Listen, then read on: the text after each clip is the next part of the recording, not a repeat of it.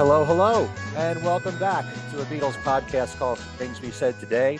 This is a show that most of the time we record bi-weekly, and we cover every aspect of the Beatles' history, their years together, their solo years, their music, individual songs, albums, you name it, we cover it all here on this show. I'm Ken Michaels. I'm one of the three regular co-hosts of this program. Hopefully you're familiar with some of the other shows that I do on the Beatles, including a syndicated radio program called Every Little Thing, currently on 50 radio stations, and another talk show podcast, which is on the solo Beatles called Talk More Talk. And I also have my own Beatles-centric YouTube channel called Ken Michaels Radio. I'm being joined by my two regulars here on this show. First of all, a man who's been a fixture in New York radio now for nearly 40 years on WFUV. And he has done a lot of great programming through the years and has been a frequent guest at the Fest for Beatle fans. And he's been on many panel discussions with the likes of us and other Beatle luminaries. And that is Darren DeVivo. Hi, Darren. Hi, happy holidays, everyone. And we also have Allan Kozinn. Allan is a frequent writer for Beatle Fan magazine, and for many years, he was the writer at the classical department at the New York Times, wrote a lot of articles on classical music. He's also the author of a couple of Beatle books, including The Beatles from the Cavern to the Rooftop and Got That Something, How I Want to Hold Your Hand Changed Everything. And he also has a brand new book coming out October 15th next year, The McCartney Legacy, that is written with Adrian Sinclair on Paul's solo career, part one of the series, I should add. Hello, Allan. Hey, Ken. Hello, Darren. Hello, everyone. Howdy. Happy holidays. Yes. And as you can imagine, this is our last show for 2021. Something that I got into the habit of doing back in my early years in radio on WDHA. I would do a year-end review show and talk about all the major releases of the past year, and then also provide a wish list for what I'd like to see happen in the following year. Usually, I did that show with Al Sussman and Tom Frangione, but I carried on that tradition on Things We Said Today from the beginning when we started the show with Steve Marinucci. And we also do the same thing on my other podcast show, Talk More Talk. So we're going to be doing the same thing on the show this time out, looking back at 2021 and looking forward to 2022. So before we do that, we have the latest Beatle news to get to. Not as much in the last couple of weeks since our last show, but a few major news items here. First of all, there's a brand new video that premiered on December the 15th for George Harrison's classic, My Sweet Lord. Directed by Lance Bangs, the video stars Fred Armisen and Vanessa Bayer as metaphysical special agents who are tasked by the head of a clandestine agency, played by Mark Hamill, to search for which can't be seen. And the video includes cameos from Ringo, Joe Walsh, Jeff Lynne, Natasha Leggero, Olivia and Danny Harrison, Rosanna Arquette, Weird Al Yankovic, and others. Danny served as executive producer with David Zonshine. Funny moments include when Fred goes into a movie theater where the poster for the film reads the title, For All Things Must Pass. Weird Al works at the concession stand, and where there's a list on the wall of all that you can buy, there are titles of songs from All Things Must Pass. And Ringo and Joe Walsh are sitting together in the theater throwing popcorn at Fred. And on the movie is the guy that did the somersaults in the Got My Mind Set on You video. Mm-hmm. At the end, there's Ringo showing Fred how to do a drum beat with Fred's flashlight, and a laser with Mark Hamill resembling Star Wars. Good fun stuff all around. Have you guys seen this video? Yep. It was fun, and, like you say. Yeah. Pretty much as you described it. Yeah. Kind of curious as to why they're doing this now, I guess because of the All Things Must Pass box set coming out. And it's the anniversary, I suppose. It didn't do anything for me, the video. Really? Yeah, How come? because I don't know, because I'm listening to the song and I'm like, what does this have to do with the song? There's plenty of videos where the song has nothing to I do know, with what but they're doing in the video. I know it was almost like, why? It was okay. It was fun to pick out people. It's also made me realize how old I am, because more than half of the people in the video, I don't know who they are. Oh, dear. And, you know, I mentioned just a few random names that, like, my kids, and they're like, oh, yeah, oh, sure, yeah, you're old, Dad, you wouldn't know. But, you know, and then going back, because I didn't catch Danny Harrison the first time. And I think I spotted Olivia the first time through, but then went back. I forget who the other person was that kind of slipped past me. I don't remember now, but it didn't really do much for me. You know, all right. It was cute. It was nothing that, I don't know. It just didn't seem to, it seemed out of place, out of left field, and, you know, was okay. A lot of effort put in for. There seems to be, you know, some kind of an effort in recent years to make videos for songs for which there weren't videos in the past, just to have something to represent it. Right. So maybe that's the case here. Yeah, maybe. And I'm always, whenever I say things like this, you know, my mind may change. You know, I may decide one day, just let me watch it again, or someone may point something out to me that'll change the way I think about it. I think I was expecting something that was more George driven, or, you know, that had a little more to do with the song, and like, you know, and getting, you know, the last people I expect to see in a video like this is two cast members from Saturday Night Live, recent cast members. So that may have kind of thrown me off from the beginning. Like, why is Fred Armisen and Vanessa Bayer, you know, in the video? But you do see that footage, the same that you saw in the Living in the Material World documentary, of George in his garden, you know, among the flowers, or I think they're tulips, you know. So they snuck that in there, which was nice. And it was cool, you know, like I said, the quick cameos.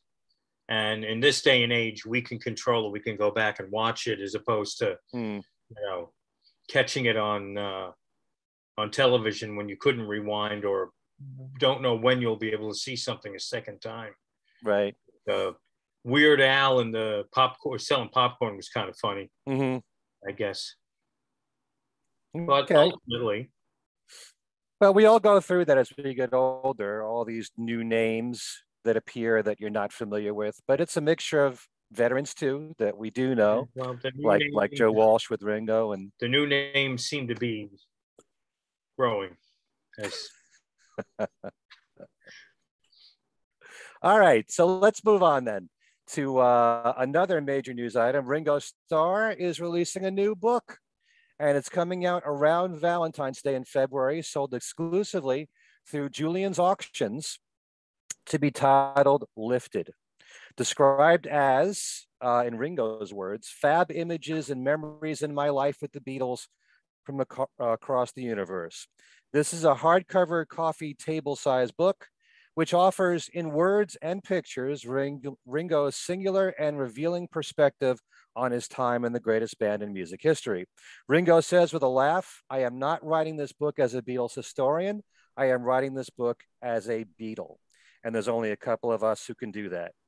Starr explains, "I didn't keep all these photos. These fantastic images came back to me in recent years from here, there, and everywhere, online and off, and have somehow helped me get back to seeing my life with the Fab Four through fresh eyes.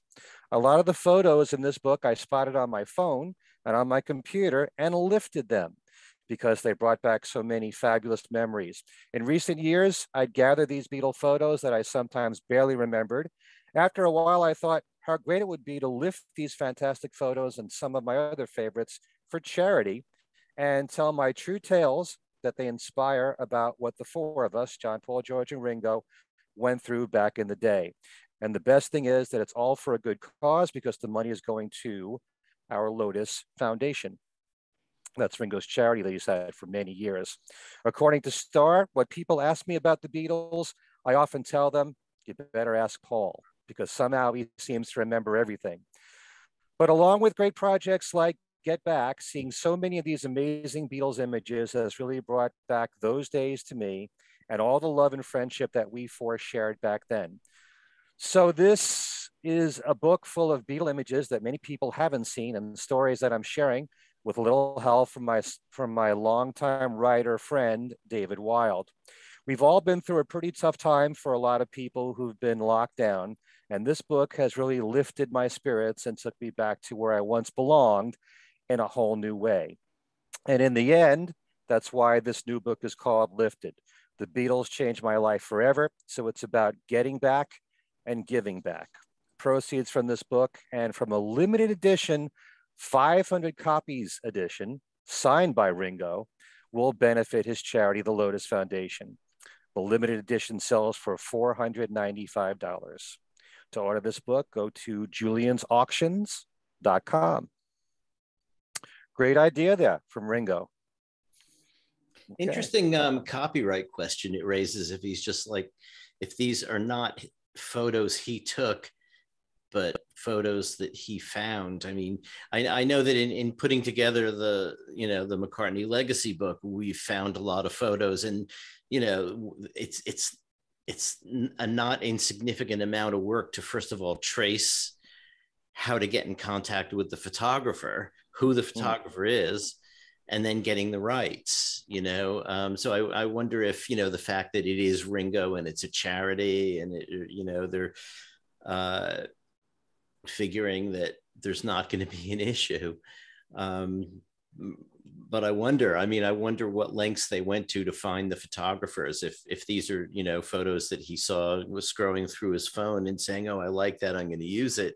If you're a normal person, you can't just do that. I mean, it's possible that Ringo can, but just because of, it might be that because of who he is, they're not going to claim copyright or something, but it's kind of taking an interesting risk if that's the case.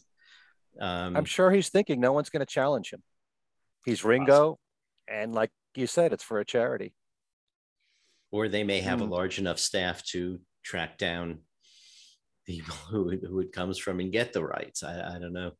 Interesting. What do you do if you lift a photo off the internet and you really don't know who took it, and there's no way? How do you go about finding that out sometimes? Well, and in some cases you could publish it and hope that the person comes forward and isn't too litigious about it, but you never know. I mean, once it's published, they sort of have you over a barrel because you've published it, and they can possibly demand what they want. I don't know. I know that we generally have tried to avoid using stuff that we don't know where it's from or who it's by, or haven't contacted them to get the rights for it. But there are a lot of magazines and places out there, fan magazines, for instance, that don't do any rights clearing at all. But they're a little more below the radar than a book by Ringo would be. Right. So I'll be interested to see what happens. If in the book there's some sort of something on the copyright page talking about that aspect of it. It's an interesting idea, though. Yeah, for a book. Yeah. Another news item here concerning a major book coming out, and this is with special thanks to John Bazzini, who has the Beatles in Print Together and Solo Facebook page. A new book is coming out on George Harrison, May 24th next year, called Came the Lightning, Came the Light, 20 Poems for George by Olivia Harrison. A quote from Olivia appears in its description in Amazon. Time, we take no notice of it, but for its loss. I wanted to stop time on the day George died so that I wouldn't ever have to look back. Yet here I am, 20 years and 20 poems later, one for each year, I suppose. I didn't plan it that way, but here they are. Thoughts, feelings, and words about life and death, but mostly love and our journey to the end. That's a quote from Olivia. So that'll be coming out next May. Interesting idea for a book. Seems pretty intense. Also, a new tour is being announced that is similar to what we experienced in 2019 with a tribute to the Beatles' White Album with a superstar cast. This will be a tribute to the Beatles albums Rubber Soul and Revolver, with a band consisting of some of the same characters and some newer ones. Todd Rundgren, Denny Lane this time, Joey Molland is back, Christopher Cross is back, Jason Scheff from the band Chicago is back, and Jay DeMarcus from Rascal Flatts. The concert will be a mixture of all these players playing some of their own hits, along with the songs from both those Beatle albums. One show has been announced already at the Ridgefield Playhouse in Ridgefield, Connecticut on March the 3rd, and we'll keep you posted as we hear more. And let's hope this doesn't get affected by COVID. You know, I'm always nervous about announcing concerts these days, you know, because you never know what might happen. And that's it for the news. So right now, we're going to go into our main topic, which is looking back at the previous year, 2021, and we'll follow that with what we'd like to see happen in 2022. I don't know how either of you can dispute the fact that this year was a truly amazing year because of all the releases that came out audio-wise in particular, and of course, video. But as far as archival box sets, we had a Plastic Ono Band one. We had one for All Things Must Pass. We had one for Let It Be. And with the Plastic Ono Band, there was a fantastic book to accompany that. And there was also the Get Back book to accompany the video for Get Back on Disney Plus. Plus, we had 2 EPs from Ringo released this past year. And the McCartney 3 album actually came out in December of last year, but it carried over into the new year. So I think that played a major part in the past year. And we had the McCartney 3 Reimagined release. So let's talk a bit about what you guys felt has been the highlights for you. And there, we're just talking about the major ones. We can also talk about book releases if you want to. We should definitely bring up the McCartney 321 video series with Rick Rubin. But Allan, let's start with you. What really stood out in this past year for you as a Beatle fan? I wouldn't begin to attempt to dispute that this was an incredible year for people like us. You know, it was an expensive year. But on the other hand, you know, along with the expense, there were things like, I mean, depending if you already subscribed to, you know, Hulu and Disney Plus, all that was almost free. You know, I mean, and if you watch it many times, gets freer if you amortize it over the number of times you watch it. But still, not expensive. You know, I mean, people were complaining about having to subscribe to Disney Plus, and they had a, you know, right in time for a sale for $1.99 for the first month. So, you know, really, that wasn't a big deal. I would have to put penny. I would have to put Get Back at really the top of the list. I mean, since the anthology, we haven't had that much video of, you know, and we've never had that much video of a single event in the Beatles' history. You know, that really was extraordinary. I thought it was beautifully done. And, you know, it was only a couple of episodes ago, we talked about it in detail. So I won't go through all that again, but I learned an awful lot from it. And that's coming from the perspective of having listened to all the Nagras, and not to mention all the boots derived from the Nagras over the decades. And yet seeing it, just was a different experience and changed my perception of a lot of what was going on. The Let It Be box. I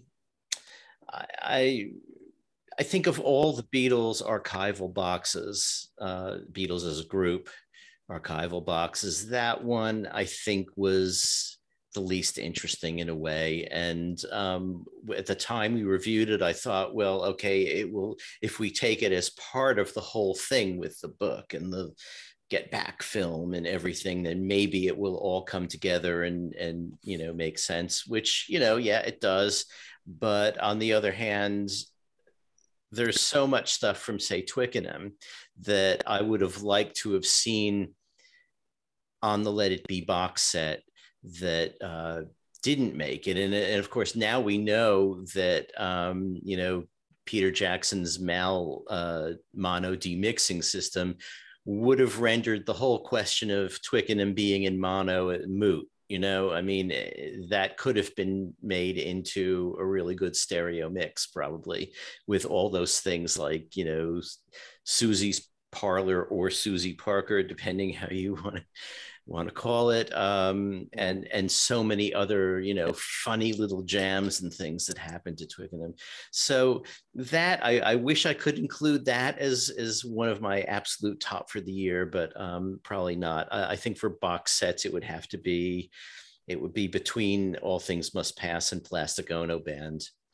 And I don't know that I really have a favorite. I suppose Plastic Ono Band gets some extra points for having an associated book, which is, you know, beautifully done. And like the Imagine book that came out with that reissue, you know, pretty much every detail you would want, pictures of all the tape boxes, you know, all that kind of stuff. Really good information for someone who wants to, you know, just dive into it and spend some time. Otherwise, among books, I mean, the Get Back book, you know, goes with that project in a way, and that was really handy for all those transcripts. I probably would have liked to have seen all the transcripts rather than an edited version of the transcripts. But on the other hand, I'd also like to have seen all 56 hours. But I'll save the other 48 hours that we missed for my 2022 picks. Yeah, and you know, and the McCartney 3-2-1 also absolutely a highlight. You know, there are things that one can say pro and con about various aspects of it, but you know, that was a whole lot of time of Paul sitting there going through isolations of Beatles recordings and a very few of his own, which surprised me, his own solo ones. I probably would have liked to have seen a little more of that. So maybe if they do a 3-2-1 series next year, part 2, he can do some more solo stuff. But that was just great, you know, hearing all those isolations, a lot of which we've never heard before, you know, even with the reissues and archival things. And so I should leave a couple of things for you guys, so I'll leave it at that. All right, Darren, how about you? All right, well, hands down, the highlight, here's a surprise, for 2021 is the movie The Beatles Get Back. I mean, I find it sometimes hard to, you know, find the words to describe certain things. And this was one of them that was just so, it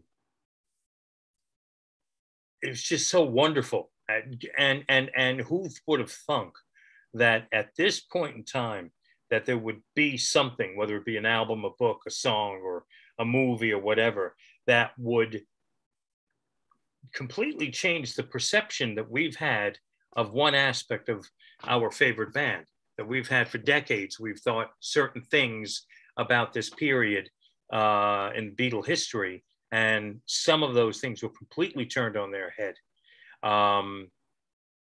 It also, what was special for me, I think I mentioned this on our review show, was it really was the first time we got to hang out with the Beatles. It was the first time we really got to see them at work. We've seen many many clips of them live, and we've seen clips of them in the studio and photos. But here we were spending hours upon hours with them, and getting to actually know them as human beings, not just, you know, these musical deities. Right. You know what I mean? We actually were, I mean, because those were the little things that, you know, from seeing Paul McCartney smoke cigars to knowing that Ringo Starr farts. And, you know, the way they worked together in the studio. You know, the chemistry between them, and also Mal Evans. I don't think I'm incorrect by saying this is really the first time we've got a peek into Mal Evans. And I believe a book's coming. Isn't That's it? right. Ken Womack is Ken behind a Yep. book on Mal, right? Yeah, it's two parts. There's going to be two parts altogether. Yeah. The Get Back film just kind of like opened up that door. The timing was perfect for Ken, for his books now to come out. Now that so many people were either introduced to Mal for the first time, but in our case, it's the first time we get to actually see what Mal was like, see how he worked with the Beatles, and then the logistical things. Like I get off on, you know, getting to see what Apple Studio was like, and how they worked in that studio and threw it together really at the last minute. And the rooftop performance, I was getting chills, and I didn't think that I could get chills from, you know, from anything Beatle related anymore, because I thought I'd seen and heard, or at least had been exposed to just about everything. Peter Jackson's movie changed it all. And another thing which made it pretty amazing is we've been hearing about a Let It Be overhaul for several decades. We've been wanting the movie to come out on DVD. Maybe it was when we first started hearing about the possible reissue, perhaps VHS tapes were still being manufactured. Mm-hmm. I don't remember, but we've been hearing about the movie coming out again for so long. And who would have thought that at the end of the rainbow would be this? You know what I mean? It was almost sad when it was over, because I'm like, what's next? There's got to be something else. And I'll get to my things I'm looking forward to in the new year. I'll come back to the Get Back film. Of course, it's getting it on a physical discs, but we'll talk about that in a few. So that is definitely is number one for me, was the Get Back movie. Just because, again, we got to look at the Beatles in a way we've never had before. And it was fascinating to see them, like they were hanging out with us, like we were hanging out with them in the studios. This is what it would have been like, the personalities and how they talked to one another and interacted with others. I enjoyed how Paul really came off like a loving father in that day that the Heather was in the studio with them. But and John Lennon joking around that, you know, we eat cats, you know, that kind of twisted Lennon humor, which is sort of my kind of humor, I found hysterical. And then Heather's impersonation of Yoko Ono was a lot of fun too. So yeah, one of thousands of things in there, and I have cherry picked scenes, sections. I have not watched it through again a whole time, but I've jumped around. But one of these days, I'm going to go right back to part one, episode one, second one, and start and watch it all over again. And I'm sure find things I missed the first time through. Musically speaking, I have to go with the Old Things Must Pass box set as my favorite. The Let It Be set, I pretty much echo what Allan felt. I enjoyed it. It was a slight bit of a letdown, especially since you know, I think we're all in agreement that it left a lot of things out that should have and could have been there. And again, you hope that maybe they were left out for a reason, and that there's more where that came from coming our way in the new year. But we'll see. I'm not going to mention McCartney 3. I just did, but I'm not going to bring it up as one of my highlights because it technically came out a year ago in 2020. But the Imagined album was an interesting addition to McCartney's catalog. I haven't felt the urge to go back to it. But in putting together my year-end list of favorite songs and favorite albums for WFUV, one of my song picks of the year was the version of, what was it, Seize the Day, that Phoebe Bridgers appeared on as one of my song highlights of 2021. Also on that list were a couple of tunes from Ringo's EPs. And you can't, recap the year without saying that if I say All Things Must Pass box set was number one, a very, very close second with the two EPs from Ringo's Starr. Both, I think, musically on par, pretty much, give or take, with what he's been doing in recent years. Can't knock him. The quality is there. The songs are solid. Performances are great. And I'm trying to find the two songs that I singled out because I kind of made it A and B in my song list. And I'm a stickler for detail. Neither EP made it onto my year-end album list because they're not albums. I'm not making an EP list, right? So they wouldn't qualify. But I did acknowledge them and singled out Teach Me to Tango as my pick from Zoom In, is my favorite track from that, and Just the Way from Change the World. So the biggie for me, the big highlight 2021 was the Beatles Get Back film, Peter Jackson's film. Musically speaking, I'll go with the All Things Must Pass box set and a runner-up of the two EPs from Ringo's Starr. As for books, that I found hard. There was a lot of books for many different reasons. And I know it's a cop-out to say this, but I'll go with the Get Back book.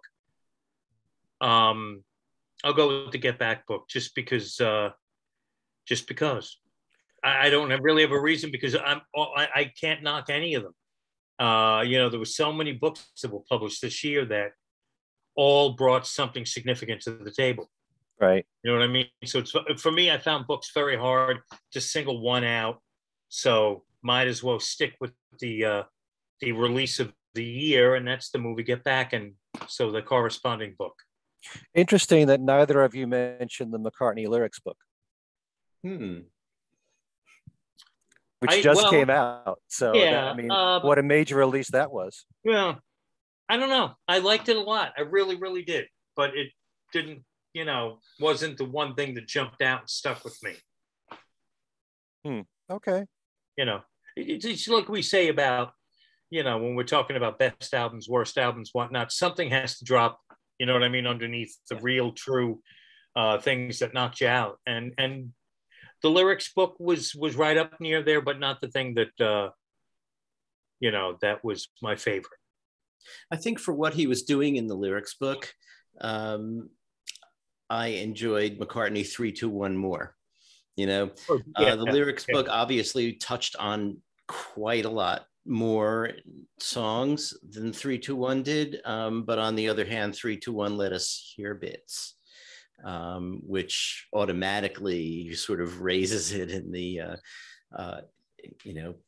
list of experiences. So there's that. I mean, I'm amazed that I overlooked the lyrics book, actually. But I don't like as Darren said, I don't know that I would have included it as like all the way at the top, because we talked about that a few weeks ago too, and there were various issues I have with it. So, but it's good to have. It was just so much actually this year that it's very easy to overlook something. I think if Get Back had not come out, if Peter Jackson's movie hadn't been released this year, 3-2-1 might have been what I might think would be a highlight, because I just loved hearing the songs deconstructed and Paul talking about them the way he did. And I really, really, I know I'm old fashioned, but I really hope there is a physical release of the doc, as one kind of everything kind of put together, maybe with an informative booklet or something. And maybe some extra stuff that maybe they talked about that didn't make the final cut. That would be nice. And I think we said we'd like to see a follow-up too, because there's so many songs to go through in that man's catalog, Beatles and solo. But I share pretty much the same opinions as you two guys have with the releases of the past year. Only I pretty much liked everything, although at the bottom would be McCartney 3 Imagined. Not that I didn't like it. Admittedly, I haven't listened to it as much as everything else that's come out this past year. And I do like the whole concept of taking Paul's vocals and backing tracks from McCartney 3, handing them to another artist and seeing what they can do with it. And sometimes using Paul's vocals, some not using them at all. Remixing or covers. Yeah. It's a very common thing that's being done now these days. And I think it's a good way of introducing McCartney's music to a younger generation. I like the whole concept of it. I get a little frustrated as someone who wants to see McCartney collaborate with more people. I'd rather that he write songs with these people like Beck or Phoebe Bridgers, whether they're one-offs or not. I would probably find that more interesting. But I'm glad that it came out, and I'm all for that particular concept and why it was done. But everything else of this past year was so tremendous, and it really shouldn't come as a surprise. I know to a lot of people, I'm Mr. Solo guy, but Get Back blew everything away this past year. I mean, it's such a miracle that we were treated to this. I mean, we've never gotten to see the Beatles going through the process of creating a song from scratch like Get Back. What a riveting moment that was to capture on film. And, it's a blessing that they actually recorded all this stuff in January of '69. Wouldn't it be something if we actually had film footage of the Beatles working on all their albums from start to finish? We just don't have that. But thankfully, they did this that month of '69. And all these years, we've never seen the footage other than what was in Let It Be. And so it's absolutely breathtaking. This is going to be something that I feel will be a reference used for everything about the end of the Beatles. People are always going to be looking back at Get Back because there's so much there to study. And every time you watch it, you learn something new, or you observe something you hadn't seen before, or there's something that pops out of one of them that they say that you didn't catch the first time around. And you see the way that they work together and their relationships. And, all these years hearing that these were miserable sessions, you tended to believe that. That was a narrative that we've been given all these years. And, you notice that even including the argument that Paul and George had, which has always been blown out of proportion, they never shouted at each other. They never raised their voices. Everything was pretty civil with them, even in that argument that they had. And once you went to Apple, I mean, all that I'm seeing is the four of them enjoying each other. And then Billy Preston coming along and lighting up the room and giving you that extra spark to the band. I mean, I said this in one of my podcast shows. I'm not sure if it was this one, but my first thought after watching this whole thing was, gosh, I wish John and George were here to watch this, because their impression of that time period might be completely different from what they've been thinking all these years. You know that John and Yoko watched the film with Jan Wenner when it came out, and that's the memory that John had of Let It Be in those sessions, was that movie. He's not remembering all this other stuff. And probably George didn't remember that either. But also... Sorry, sorry, Ken, I keep cutting you off. Yeah. No, I kind of look at it like, you tend to remember the bad things, when you look back in generally speaking. Unfortunately, it's the good things that tend to get lost in the shuffle. you remember the negative things, and perhaps that's what the deal was. I mean, let's face it, they did have a so-called fight of some sort, John and George. Allan Klein was looming. You know what I mean? And, you know, we're talking about probably, what, a matter of weeks before Allan Klein really becomes a player here, a couple of weeks after Let It Be. Years pass by, John, George's memories, you know, maybe kind of bring them all together. Let It Be, Get Back equals the beginning of Allan Klein. And when, you know, it wasn't the same. So, you know, their memories went towards the negative, I guess, of this period. And like you said, it would have been great if they could have seen it and been reminded that, no, there was a few rough patches here and there, maybe significant rough patches, you might consider them, but there was a whole heck of a lot of positivity in that month. Absolutely. But also, one other thing that I try to keep into perspective is that this was just under 8 hours. There's another 48 hours that we haven't seen. So maybe there were some miserable times that we don't know about. So, but we certainly have much more of an understanding of that time period. And Peter Jackson just did a phenomenal job. I like the way the whole thing was produced.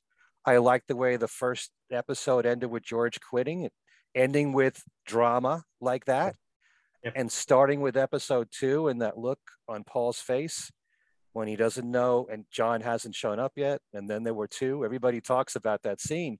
Yeah. And it's so revealing. And all these years that Let It Be gave you the impression that Paul was the bossy one. He was domineering. He was hard to get along with. The more that you study Beatle history, the more that you realize that, you know, somebody in the band had to be the driver, had to keep pushing them, had to keep coming up with ideas to keep them going. And, you know, Paul was that guy once Brian Epstein died.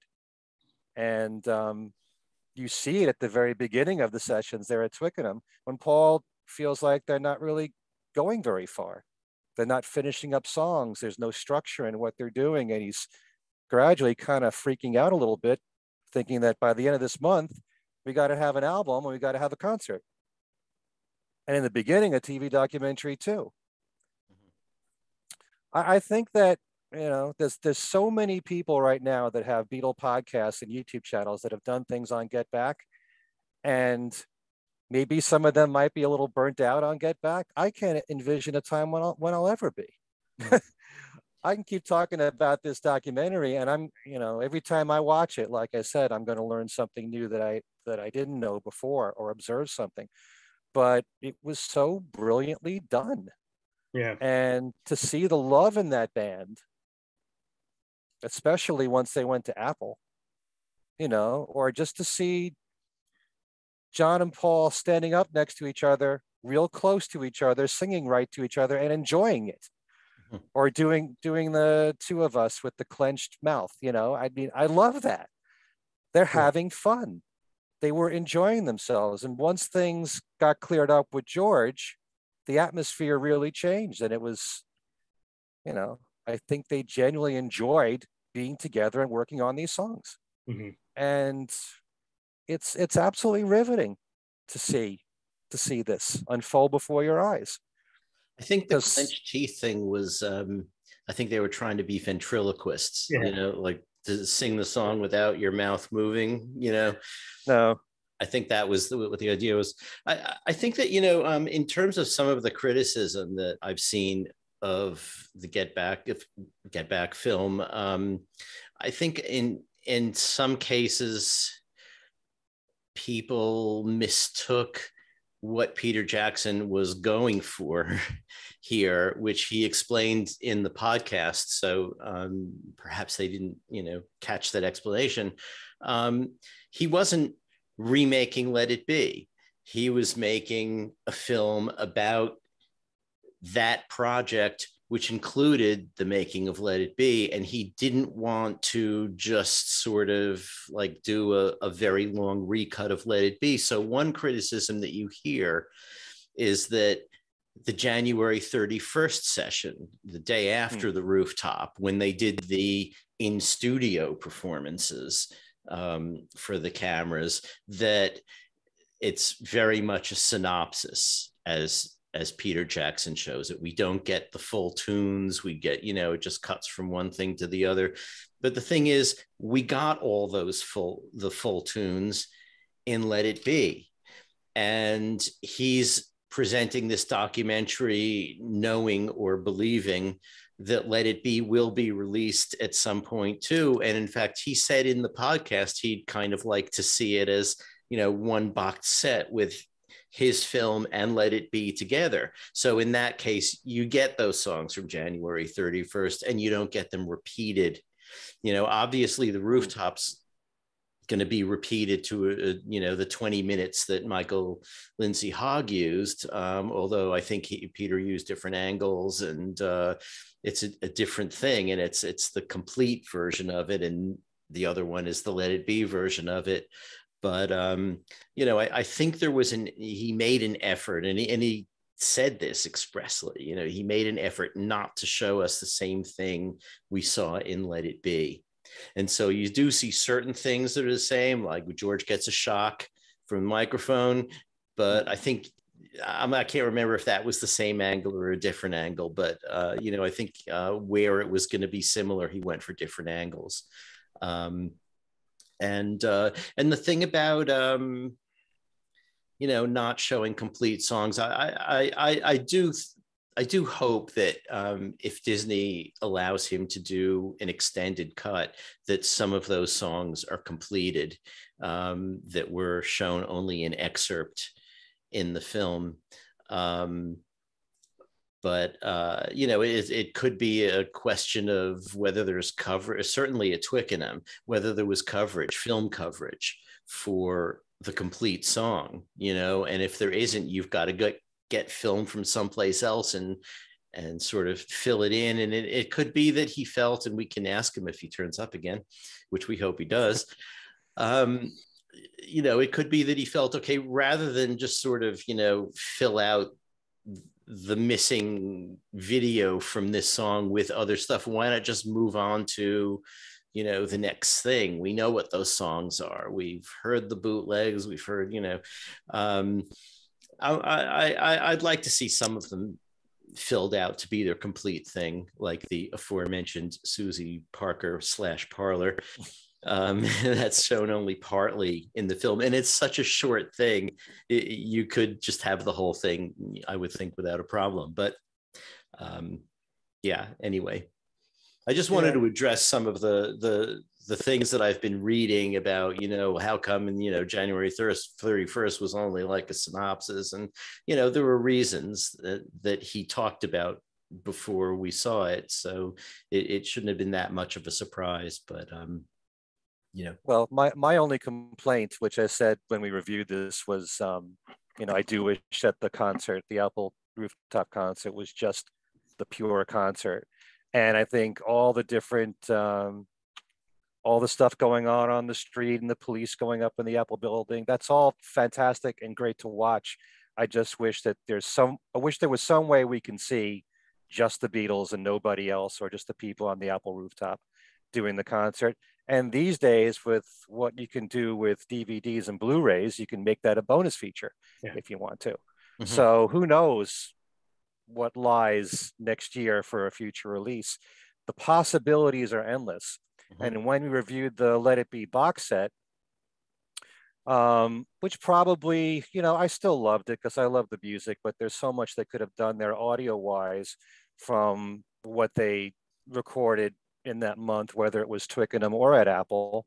You could put that onto Blu-ray audio, on the box set if you want to, or there could be a soundtrack album, which I think is wishful thinking, but it would be nice if that was kept separate as a separate release. I'd love to see that happen. But no, I mean, this just floored me, this entire documentary. After almost 8 hours of watching this, I really was sad when it ended. I wasn't bored at that point. I wanted more of this. Mm-hmm. And just to see how they work together, that relationship of the four of them is so fascinating to watch. You know, it's you know, this was the greatest gift we've been given, and it's the biggest release for Beatles fans to me since the Beatles anthology, and that's saying a lot with all these box sets coming out. But what a blessing this was for this to come out this year. Yeah. And I did like, I loved the Plastic Ono Band box set and All Things Must Pass. Kind of tough for me to say which I like more. I do love the difference between how the Lennon camp and the Harrison camp handles these things, because with the Lennons, it's like release everything or just about everything that you can. And I don't know how anybody could possibly complain with all the different versions of every single song on the Plastic Ono Band album, to the point where it's hard to tell one version from another, but you really saw any kind of development from any of the songs. And All Things Must Pass, what the Harrison family chose was much more selective, whittled down to the best stuff. I love that whole disc of demos where it's just George, Ringo, and Klaus Vormann. And for people who, you know, remember, I'm not an anti-Phil Spector person. I love the production of All Things Must Pass as it was. But for people that want to hear the songs without Phil, well, you got that disc there. Mm-hmm. You know, if you want to hear Wah Wah, if that was a song that you complained about because of Phil's production on it, or you don't like the Wall of Sound, this is just those three people playing it.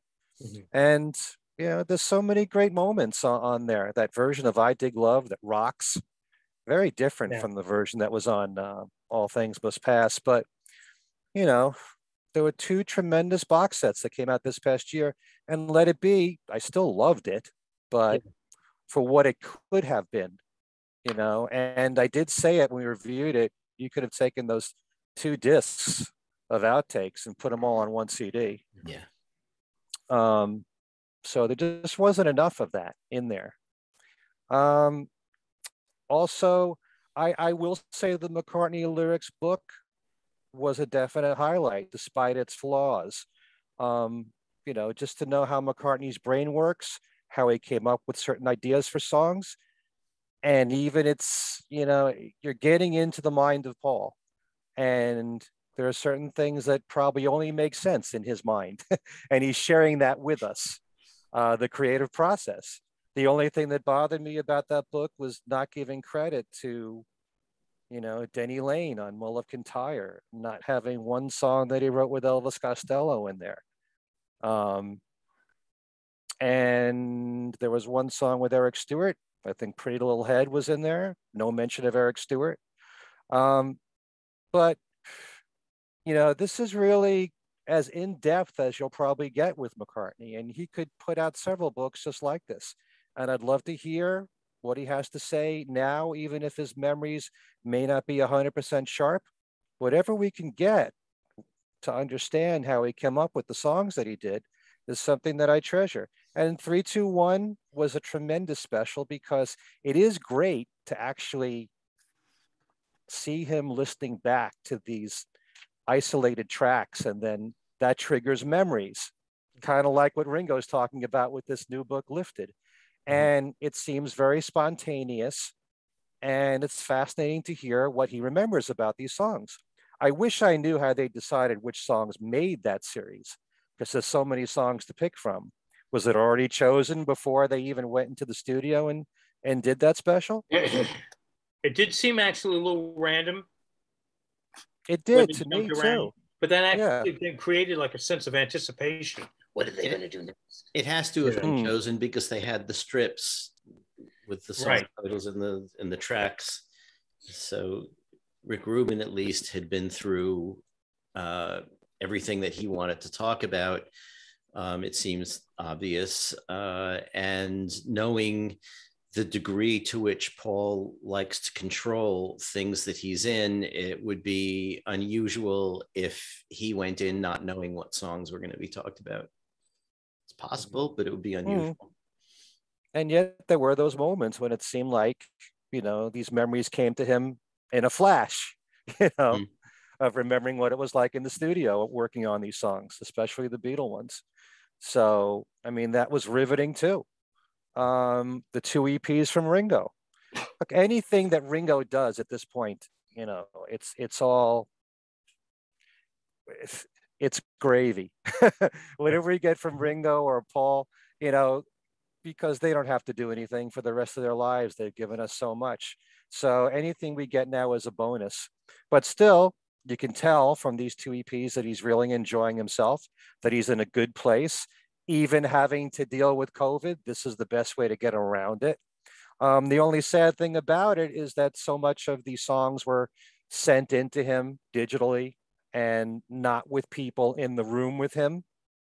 You know, I'm sure there were moments when that happened, but it wasn't like your typical album where everybody was in the studio at the same time, for the most part, track by track. But he made the most of the situation. So I admire him for doing anything. I love the collaboration that he's continuing with Sam Hollander. Teach Me to Tango is a big highlight for me of the songs that are on those two EPs. The Linda Perry song, Coming Undone, I love a lot. Just the fact that Ringo's keeping at it. I'm just so grateful for that. And so, you know, the highest moment of the year was Get Back. Definitely Plastic Ono Band, All Things Must Pass, McCartney Lyrics Book, Ringo's EPs. Those were the definite highest moments of the year for me. I think another thing that might be worth mentioning is that a number of these things get back film to a degree. And obviously the release of All Things Must Pass. And also, you know, maybe we should mention the book about that album by Ken Womack and Jason Krupa.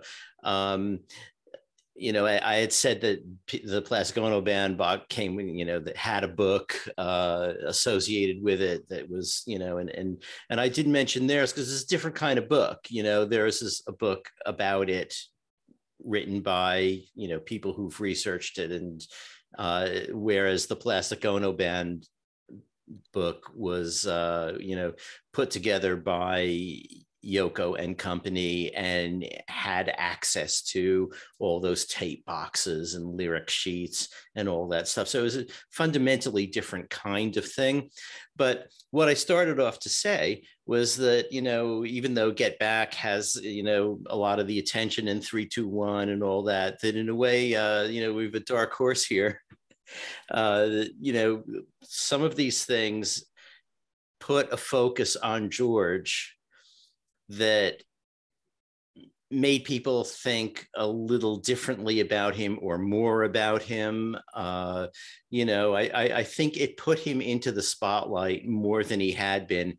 And the fact that All Things Must Pass and Get Back came out in the same year, and that Get Back showed a little bit of him working on something, and All Things Must Pass and things like that. And the Get Back book talked a little more about it too.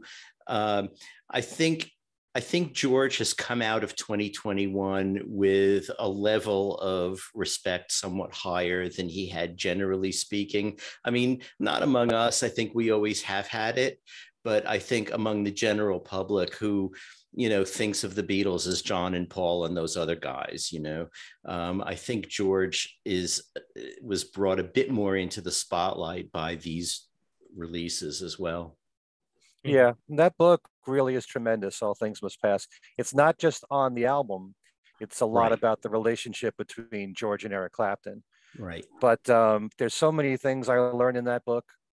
And I love the angle that they took there with the relationship of George and Eric. One thing that still blows me away, which I hadn't heard before until I read the book, was that George Harrison was at 7 sessions with Phil Spector while he was working on the Let It Be album, which, you know, they mention that in the book there. So it's not like the Beatles just left Phil Spector on his own. George was there and he was involved in some way, at least listening to what Phil was doing. So very interesting. Yeah, there's that book. There's also the book, The Beatles 100, that I liked a lot. Those were just pinpointing 100 pivotal moments in the history of the Beatles group and solo careers. There was a book that I have to admit I haven't read yet. There's so many of them that, they keep piling up because Beatle books are endless. But there was a book that was written about Jimmy McCullough by Paul Sally called Little Wing, which everyone who's read it has been raving about it. So I'd like to at least acknowledge that that book came out this year. Jude Kessler's book, this is the, I think it's the 5th one in her series on John, called Shades of Life Part 1. That came out and lots of people love her work. The book that Bruce Spicer just put out, which is on Magical Mystery Tour and Yellow Submarine, really the whole period that followed the release of Sgt. Pepper. So it includes Magical Mystery Tour, the film, and the album, and the single for Lady Madonna, and then also Yellow Submarine, the film and the album, everything but the White Album in that period, because Bruce Spicer already put out a book on the White Album. Mm-hmm. So there's that. There's the book that that we actually interviewed here on our show, and I just did an interview with the couple of Laura Kortner and Dr. Bob on Yellow Submarine. Right. It's All in the Mind, Inside the Beatles' Yellow Submarine, Volume 2. There's that. So some really interesting books that came out this past year. Any other audio releases you want to speak of? We did review the Ramon tribute that came out this past year, and I think the two of you were not that impressed by it because it was so close to the original in the arrangements of the songs that Paul and Linda gave to the Ram album, correct? I guess. I don't even remember. It just didn't really, just simply put, didn't really blow me away. Okay, well, I really appreciated it because I like the combination of being faithful to the originals, and some of the arrangements were a little bit different than what was on the album, and it's a difficult album to try to recreate. Paul's vocals especially are off the charts on that album on something like Monkberry Moon Delight. It was a difficult album to make in the first place. Yeah. So, and we're going to learn more about that in your book. We'll be talking about Allan's book in a year. We have to make that the #1 highlight, though. That's the agreement that we made with Allan. This is true. We can tell the folks that no matter what comes out in 2022. If there's a DVD Blu-ray of Get Back, still Allan's book has to be #1. I don't know about that. What about looking forward? Yes. Crystal ball about 2022 and what we'd like to see happen. Okay, I'll start with you this time, Darren. All right. Guess what? I'd love to see the Get Back movie on Blu-ray. Really? I had no idea you'd be saying that. Yeah. I hope that happens. I think that has to happen. So that would be at the top of my wish list for 2022.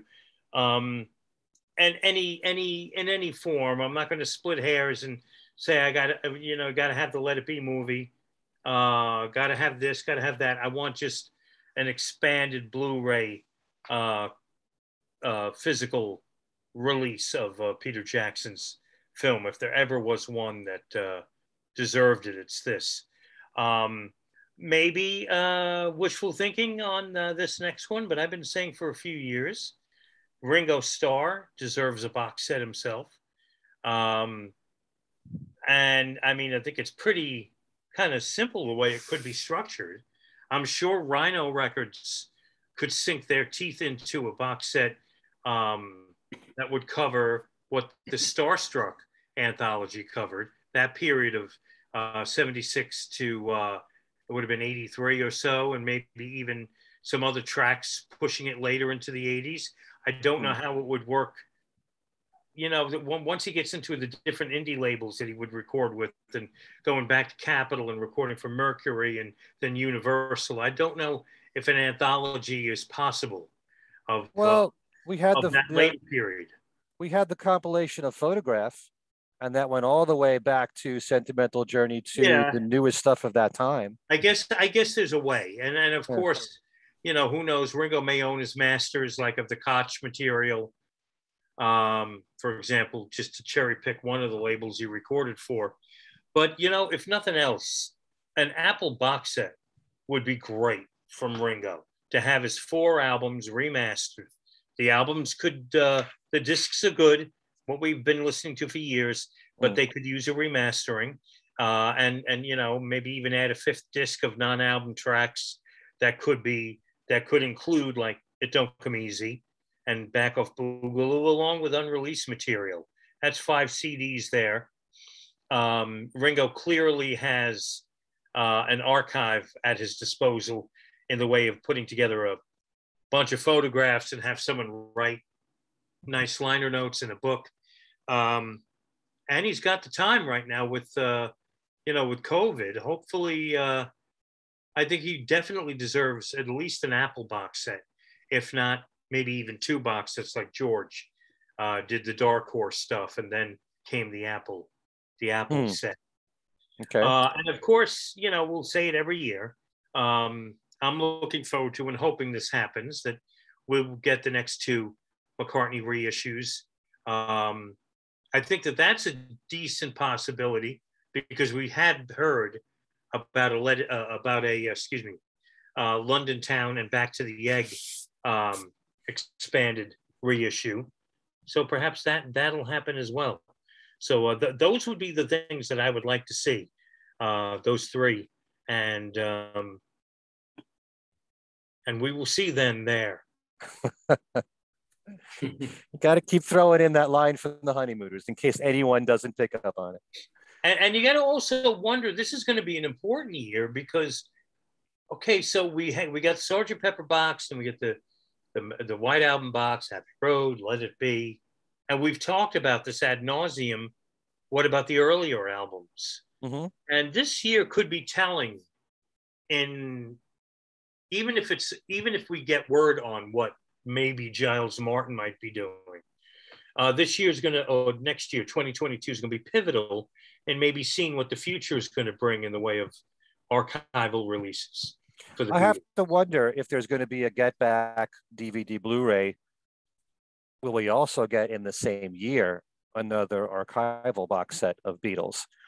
Because I was thinking, and this is not far-fetched here, Magical Mystery Tour and Yellow Submarine, you know, that hasn't come out yet.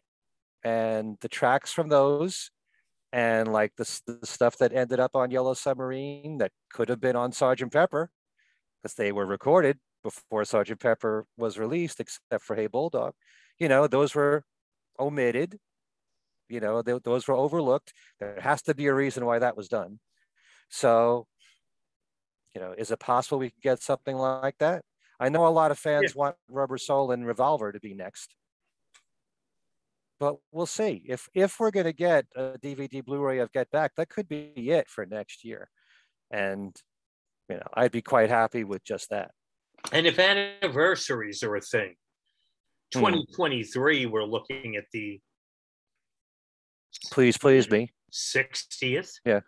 60th anniversary of the first 2 albums. Right. You know, and I don't know how material-wise a box set of the Please Please Me sessions would look, possibly combining the 2 albums, Please Please Me and With the Beatles, might be the way to go, you know, for the 60th anniversary.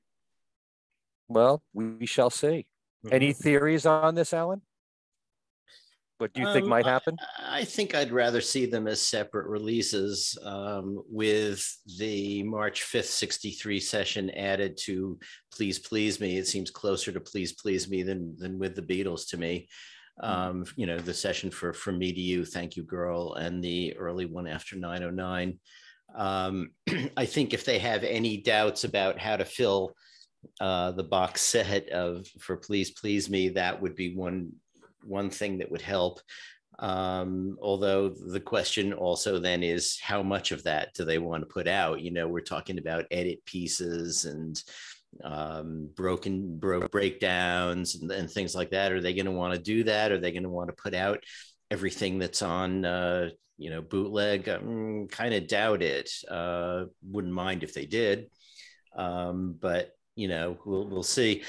I think that we do know that with the MAL system that Peter demonstrated for us, Peter Jackson demonstrated for us, there is no longer any excuse about it being only mono or 2-track, because that system can handle an awful lot. And I think they should be using that. And they should be using that next year for the anniversary of the Hamburg recordings. Now, George says the Hamburg recordings were horrible. John probably did too. I don't know. The Beatles as a group don't like the Hamburg recordings, but they didn't like Let It Be sessions either. And, if all you've heard of the Hamburg recordings are things like the Linga Song and Sony and all those other little labels that put those out, forget that. That's not what the Hamburg tapes sound like. That's what the Hamburg tapes sounded like in 1977, after a producer took them, tried to make some kind of fake stereo using 1977 technology and overlaying them with crowd noise that wasn't there on the tapes. The actual tapes, which have been bootlegged pretty plentifully in the last decade, are much cleaner and really very interesting, and have a lot of stuff that wasn't on the original issue. And I really think that if they again use that MAL system to go through those tapes, maybe make some separations, they can probably put that stuff out sounding really good. Now, John always did say, don't know specifically what he said about these tapes, but he always said that in Hamburg is when they were really cooking. And I think that part of their history should be brought into the official canon. So that could be next year. It was 1962, so 2022, it's an anniversary. And it would give them time to enact Darren's plan of putting Please Please Me in with the Beatles together in 2023, if that's what they want to do. Are we doing my picks for next year? But let me ask you, what about Magical Mystery Tour and Yellow Submarine? Yeah, I don't see why not. I mean, that is a period of sessions that hasn't been dealt with in the box sets yet. And, there must be some alternate takes and things like that would be interesting to hear that haven't generally been bootlegged, except perhaps for the long version of It's All Too Much. We don't hear a lot of Yellow Submarine outtakes. But there must be outtakes of those songs and the Magical Mystery Tour songs that might be interesting. There have been a few things from Magical Mystery Tour bootlegged. Fool on the Hill demo, things like that. The Fool on the Hill demo might have even been on Anthology already. It's hard to remember what made the transition from bootleg to real records. But there's a lot of that stuff that was on Anthology can sound a bit better now. With Anthology, they did a lot of editing between things and stuff like that. They could possibly undo that the way they did during in the Peppery issue.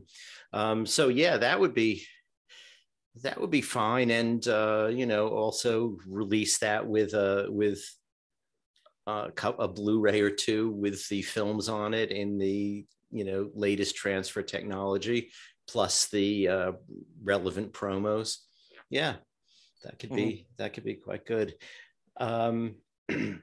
I do hope that the Harrison estate is encouraged by the reception of All Things Must Pass to continue. I've heard that they're going to do an upgrade of Concert for Bangladesh next. Yeah. And I don't know, Concert for Bangladesh is actually in pretty good shape. So maybe they could do that, but also while working on a box set for Living in the Material Worlds, the next studio album. I think that they should go with the momentum that was created by All Things Must Pass and the other things that brought attention to George this year. I think they should go with that and and give us some more. Would it be a little redundant for them to redo a concert for Bangladesh again? I kind of almost think so, but maybe I don't know what there is to do. I can't remember if the last issue was in 5.1 or not.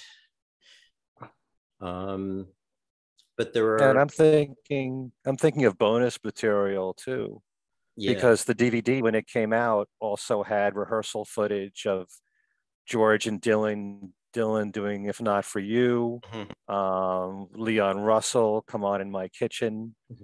I don't know how much other stuff exists. Well, here's it would be nice if why don't they just put out both concerts? Yeah. Well, I don't know about that. I know that in the case of Hear Me, Lord, which was only played in the afternoon show, I did ask Olivia why that's never come out, and she said because they thought it wasn't good enough, and that's just for one song. So they may not be happy with the performance of the first show. I don't know. We'll have to wait and see. But I've thought about that myself. Can't you mix some of the afternoon show and make that bonus material? We'll see. All right, that's your wish list. Let's see. What about John? From John, well, yeah, I mean, they should continue with that series that's been going. That almost is automatic in a way. Except that I guess the next one would be Sometime in New York City. Hasn't there been talk that is going to happen? Yeah, well, reissue of Sometime in New York City. There was a question that was posted, I think, on Instagram, and it's rumored that it's Sean that answered back and said that next year is sometime in New York City. That, plans are underway. If there ever was an album that really needed maybe another look at, it's that one. It's probably the most criticized of Lennon's albums. Yeah, yet there definitely is. who really like it. I mean, for me, the main thing that doesn't work with the album is that the songs are dated. The subjects of what the songs are about doesn't translate. The problem with topical songs is they don't necessarily translate well 50 years later. So if there ever was an album maybe that could benefit from a closer examination, it's Sometime in New York City. And we've seen our perception of so many things about the Beatles' later years change.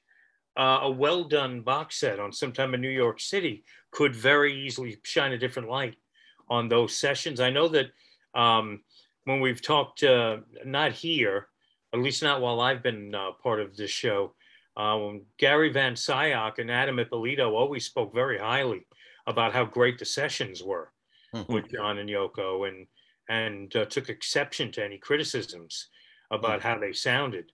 So, maybe a look into those sessions would be a good thing. Well, if a year from now, we're all sitting here saying Sometime in New York City, John Lennon's masterpiece, we'll know that something has changed about the world. Well, whether or not a song is dated has never had any effect on me whatsoever. I just heard Hurricane from Bob Dylan on the radio, and I could care less, whether the song is dated or not. If I liked it then, I like it now. I love John Sinclair is a favorite song of mine. His name is not in the news these days, but who cares? I still love the song. I love the lyrics. I love the sound of it. I love the slide guitar. There's so much to love about a song than just the subject matter too. And they could add the 10 for 2 film and, and John's performance from that show in Michigan. Even around then, he played at the Apollo. They could add those things too.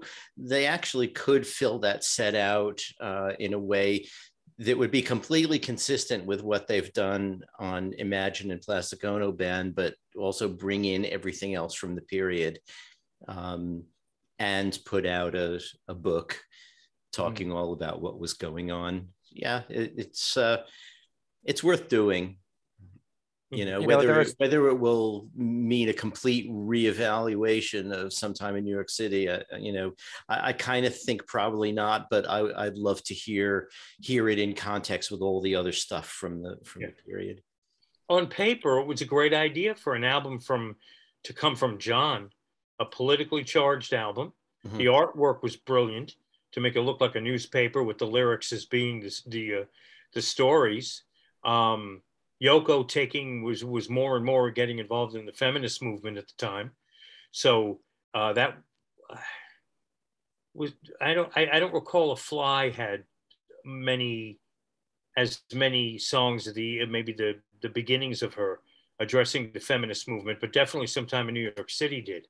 So on paper, it was almost a can't miss of an idea for an album to come out of the John camp.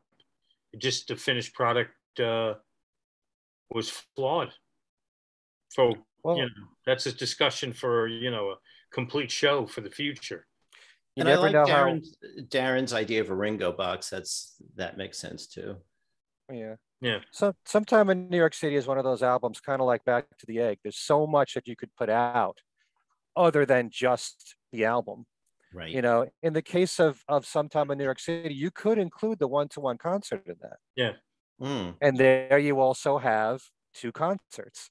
And there you also have the fact that we have in recent years sort of picked up on little rumors, little hints, little whispers about Jack Douglas redoing the concert and improving on the Live in New York City album.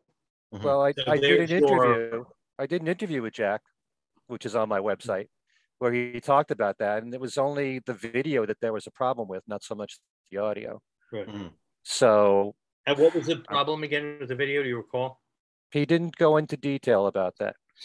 That was towards the end of the interview, and I guess it was private. He couldn't reveal anything that soon.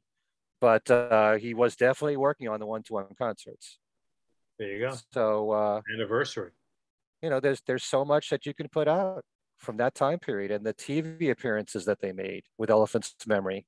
If there's a way to get the rights for that, how you clear that, you could put that on a DVD. And we'll see. You never have. Nobody knows how music that we look at a certain way now will be perceived 10 years from now or 50 years from now. It's like what we've been discussing. Now people might think differently of the whole Get Back, Let It Be period just because of this documentary. And there's certain works that we've discussed. A lot of McCartney's early albums now getting respect that it didn't have early on, like Ram.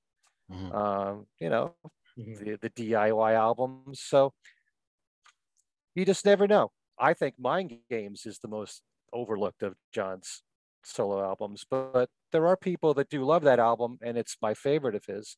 I'd love to see that get reassessed in the future and more people appreciating that one. That could be 2023. Yeah. And I'm glad you brought up these books, Allan, because the books that Yoko has put out on Plastic Ono Band and Imagine are tremendous. I mean, if you ever want to read a book of interviews from John, including Yoko, they're so revealing about themselves, whether it's specific songs from these albums, or they could randomly pick quotes from other interviews that somehow apply to the song or that time. And you learn so much about the 2 of them. I mean, I've often said nobody's life is an open book, but John and Yoko's were pretty close, as close as you can get, Yeah. And it's like, sometimes you feel like you're telling me too much here. This is too private, but you read all this stuff in these books, and I applaud Yoko for releasing this stuff. They're really major releases to go along with these archival box sets. And they also stand on their own as books. Yeah. So was that it for everything from you, Allan? Possibly. I always want more stuff so I could sit here all night. And, what about the Mike Douglas shows that John? I was thinking of that. Those are out on DVD in Brazil or Argentina or someplace, but not in the US, not in England or anywhere in Europe. It's time for, those to be looked at perhaps for DVD. I mean, they put out a big boxed set on VHS, but come on, time to upgrade that. It's a long time ago. Yeah. Mm-hmm. That's a good idea. Maybe they can tie that in with sometime in New York City somehow. Yeah. And so I don't know. Otherwise, I also I'll pirate Darren's Ringo idea, and the two McCartney archival reissues are musts. Those would be great. And there really should be a book about McCartney's work. Yeah, will somebody get cracking on one? Yeah. So, in actuality, you guys working? I think we've asked you this. Part 2, you're underway, or you must be, right? We're working on part 2. Yeah, we're sort of researching part 2 now, and I believe have to start writing it sometime in the beginning of 2022. That will start soon. So yeah, we still need to edit the first book. You get your edits back from the editor, go through, and we have a huge list of things that we want to add or amend or tweak. But we're sort of waiting for the editor's notes so that we can do that all at once. That's the next step on that one. Okay. Well, we can't wait. Me either. Okay. All right, my list. I'm quite greedy here. All right, Get Back DVD and Blu-ray with more material. That's kind of obvious. The more material, the better. Get Back soundtrack, if that's at all possible, or if you want to put the audio on Blu-ray audio in the Get Back Blu-ray.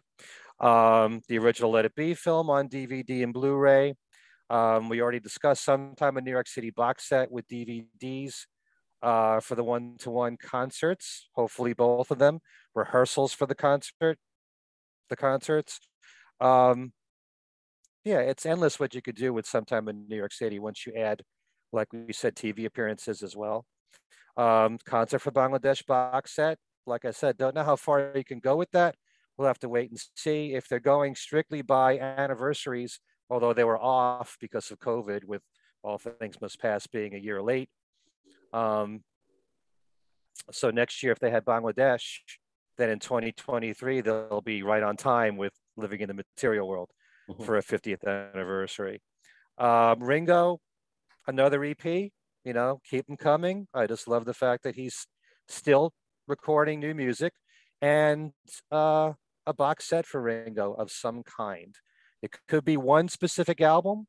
I'd love to see an archival box set for the Ringo album, if there ever was going to be one for any of Ringo's solo albums, as much as I've raved about everything from Time Takes Time On, which deserves to be noticed. The Ringo album was his most successful. The other Beatles, all three of the other Beatles are on it. Historically speaking, it's a very significant album, and it really does deserve an archival box set. Although I would love an Apple Years one, like you said, Darren, for those first 4 albums and the singles that came out at that time too. From Paul, nobody's mentioned this, but It's a Wonderful Life, which we've been hearing about the last few years. This all depends upon COVID and whether or not there's actually going to be, performance of that in London on stage, like has been planned. We'll have to wait and see. If there is one, then there'll be some kind of soundtrack album, but it won't be Paul's vocals doing the songs, but I'd love to hear that. It would be nice if Paul released a new album. Let's face it, because of COVID, he probably hasn't gotten together with his band members. McCartney 4. I don't know. Maybe that'll be in 2030. That'll be coming out. But whatever it is, the guy can't sit still for very long without creating all the time. So I can't believe and ever since McCartney 3, he hasn't been writing new songs. I'm sure he has. So it would be nice, considering the fact that he's turning 80 in June, if he had a new album out by then to celebrate. I'd love to see that. Another archival box set. Yeah, I'd love to see a London Town Back to the Egg. I wouldn't mind Press to Play. I wouldn't mind Off the Ground. Any of those albums, given an archival box set treatment. Again, this is all depending upon the situation with COVID.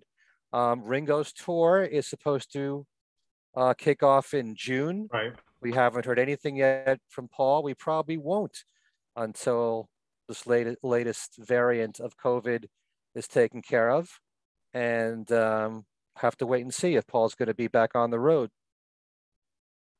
Also, Paul and Ringo and all family members remaining healthy. Yeah, you know? Number one. You know, and we know that Yoko has been, you know, not in the best of shape. She is 88. You know, we're thinking of her all the time, hoping that she remains healthy. And all the other members of the family, and all the kids and grandkids.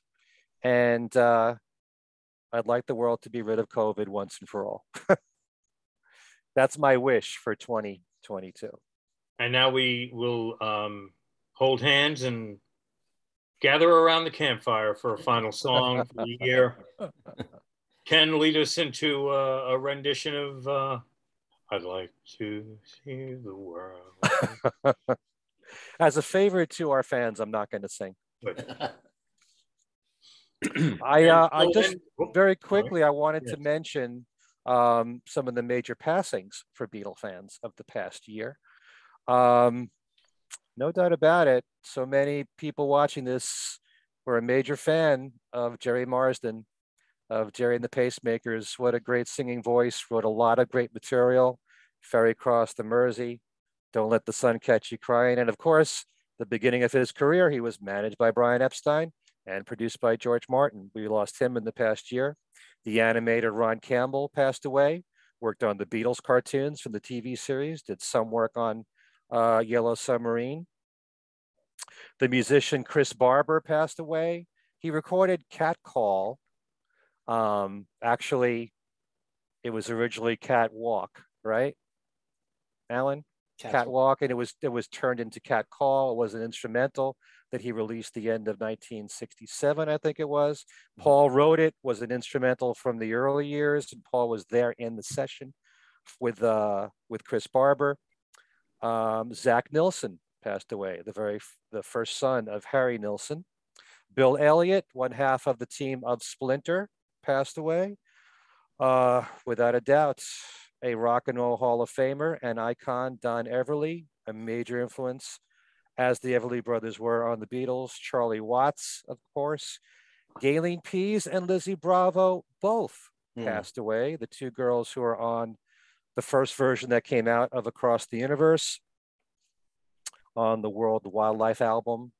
Later on, Past Masters, Volume 2. And of course, just recently, Michael Nesmith. So all these major losses for Beatle fans in the year 2021. All right. I guess that's it for our show this time. This is our final show of the year. And both you guys can give our viewers information on what we're doing and how they can get a hold of you. Allan, let's start with you. Okay, so you can contact me through Facebook, either at plain old Allan Kozinn or Allan Kozinn Remixed. We also have two Facebook pages, Things We Said Today and Things We Said Today Beatles Radio Fans. And we have an email address you can write to that all of us can pick up. So you can write to any or all of us at Things We Said Today radio show at gmail.com. And we have a Twitter feed, which is at Things We Said Fab. We hope you're watching this on our YouTube channel, but we also have audio versions on Podbean and iTunes and various other places. Please subscribe to us wherever you catch our podcasts. I think that basically is it. So have a happy, healthy, and successful new year, everyone out there. All right. Thank you, Allan. Darren? All right. Well, you can email me directly if you want to at Darren DeVivo at WFUV.org. And I'll share, and I've received a handful of emails. I'll share them with Ken and Allan. Look for me on Facebook. I have 2 pages. One is Darren DeVivo. The other page, Darren DeVivo, WFUV DJ and Beatle podcaster, I think is the name of it. In a perfect world, they're supposed to have separate content, but they don't. So you can look for me there on Facebook. Very easy to find. And I will return to the airwaves of WFUV on Tuesday night, January 4th at 10 p.m. as I've taken a couple of weeks off. So I'm not on the air now. Normally you can catch me Monday through Thursday nights, 10 p.m. till right now till midnight, hoping to stretch that back to the old 2 a.m. time, 10 p.m. to 2 a.m. But right now, 10 to midnight, Monday through Thursday, and Saturdays from 1 to 4. And on Facebook, actually, and I hope I remember, and I don't forget, hopefully in the next few days, I'll post my personal favorite albums and songs of the year as compiled for WFUV. So that'll be on my Facebook pages, as long as I don't forget. And Ken and Allan will attest to this. Darren tends to forget a lot. And I'm starting to take after you. I think that's it, right? The email address. Look for me on Facebook, the radio thing, and I'll pass it on over to Ken. Ken. So Beatles. Thank you, Darren. Message kind of. Yeah, my email address is everylittlething@att.net. I have a YouTube channel which is doing really well. Lots of new subscribers. Thanks to all of the new ones who are subscribing to my channel, Ken Michaels Radio. I just did an interview with Dr. Bob, that's Robert Hieronymus, and Laura Kortner for their new book. And like I said earlier, we interviewed them earlier this year. It's All in the Mind, Inside the Beatles' Yellow Submarine, Volume 2. And actually prior to that, I did an interview with Bruce Spicer and Al Sussman for the new book of Magical Mystery Tour and Yellow Submarine. So between both those interviews, lots of Yellow Submarine talk. Get your fill of Yellow Submarine on my YouTube channel. And if you haven't done so, please subscribe. My other podcast show, Talk More Talk, a solo Beatles video cast. The next show will be on Monday, January 10th. And that will be on our YouTube channel. We actually do the show live when it first comes out on our YouTube channel for Talk More Talk. Used to be on our Facebook page. Now it's on our YouTube page. So I don't know what the topic will be. We're going to be talking about that before then. And so the next show for that, like I said, January 10th. Our next show on Things We Said Today will probably be the following week around January 17th, just to let you guys know. Okay, my website is kenmichaelsradio.com. There's loads of interviews that I've done in the past that are strictly audio interviews that you can find there on various pages. And I do have weekly Beatles trivia where you can win one of 10 great prizes every single week. And speaking of Yellow Submarine, the name of my Beatle game for this week is called All Together Now. It tests your knowledge of Beatles trivia, and you can win a Beatle book, a CD, a DVD, even vinyl. I have the 2-album version of Imagine from a few years ago that's up for grabs. One of the many great prizes that I give away on my website. Again, that's kenmichaelsradio.com. All right. So right now, what I would like to do is just thank all of you, listeners and viewers of this show, whether you've been, what is that? Why did you put that up, Darren? I figured everybody loves a llama. It's the last show of the year, so why not? He's listening in. He'll come back later. Como se llama? Or llama. So whether you've been following our show from the very beginning, when it started with Steve Marinucci and me, through all the years with Al Sussman and Al Kozinn and me, and then later with Darren, thank you for being there. And for all the brand new subscribers, many of which I'm sure we got from that Peter Jackson interview, and we should thank Peter Jackson immensely, as well as all the different guests that we've had in the past year, including Dr. Bob and Laura Kortner. David Bedford was with us. Jerry Hammack was with us.